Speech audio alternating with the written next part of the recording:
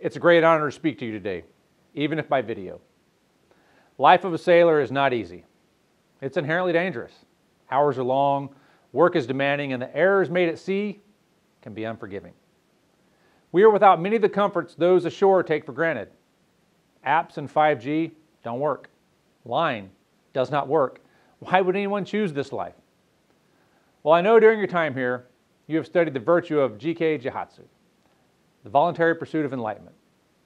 Life at sea is a life of learning, always expanding what we know. When it comes to life at sea, there is a commonality amongst all mariners. The sea forges our character.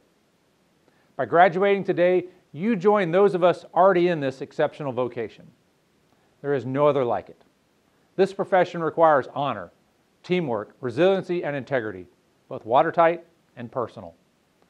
All mariners, regardless of nationality, share a brotherhood and sisterhood.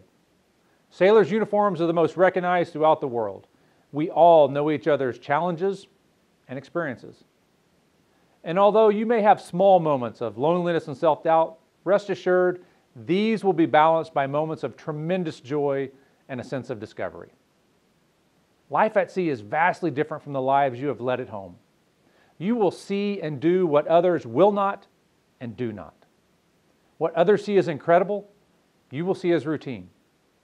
I will tell you that although the rhymes of ancient mariners include mermaids and sea monsters, you'll likely not see these, but your discoveries will be no less exciting.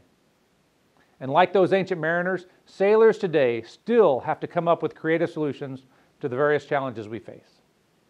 By operating as allies, we learn to respect both new and traditional methods of problem solving.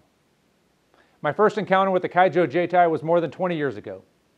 I had the deck when we pulled alongside one of your newest destroyers for a practice underway replenishment, and we prepared to receive your shot line. I watched in amazement as a Kaijo Jeitai sailor leaned out the bullnose and skillfully heaved the shot line by hand in a beautiful and perfect arc more than 150 feet to our ship.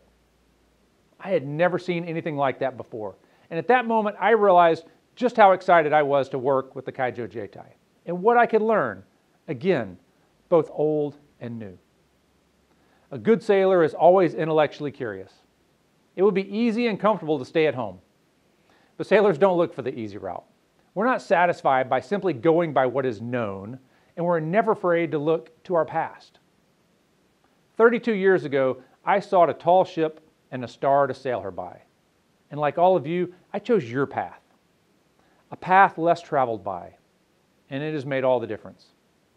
Congratulations and good luck.